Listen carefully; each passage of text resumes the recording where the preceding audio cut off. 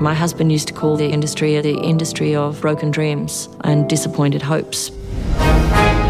In 1991, there was nobody in any major orchestra in the world who was a woman.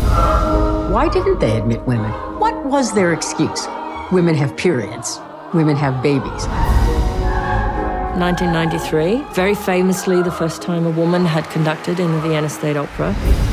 For the first time, I have seen a woman conductor who completely asexualized her gestures. What does being a woman have to do with conducting? My tits don't get in the way. I tried for many years to have this career and have a family. You talk to any mother who travels, I mean, we all hate it.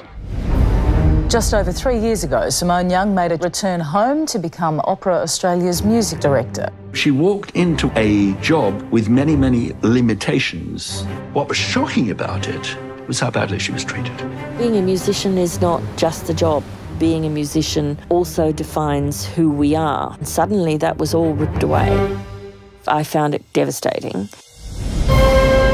It's a fascinating human story to see this unassuming girl come back to take the most important musical position in the country, having failed once before.